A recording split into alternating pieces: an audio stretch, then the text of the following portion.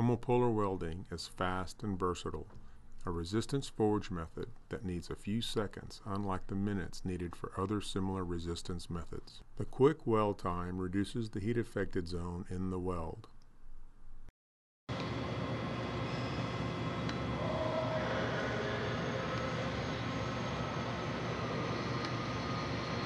Micrographs show an almost imperceptible weld interface.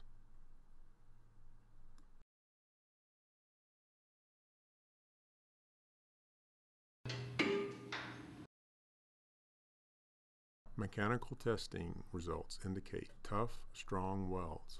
Note the failure in the parent metal and not the weld zone. Shown here are the basic generator components: the homopolar generator, buswork, hydraulic motor, and closing switch.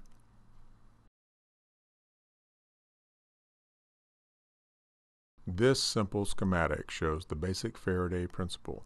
A conductive disc rotates in a uniform magnetic field, generating a voltage potential. Sliding contacts at the disc OD and shaft allow current to flow through a circuit. This process schematic of homopolar welding illustrates the main events that occur to make the weld. Times are shown below. Initially, the disc is motored to speed, storing mechanical energy.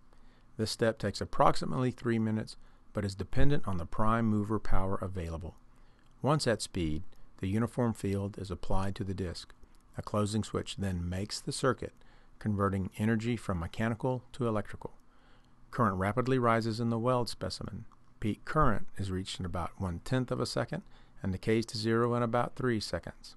The weld interface becomes hottest as it is the most resistive part of the circuit.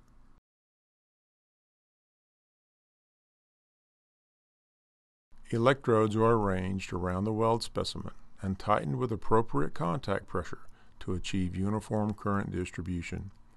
The sample is then loaded into a press to provide the forging load. The following sequence shows several welds being performed.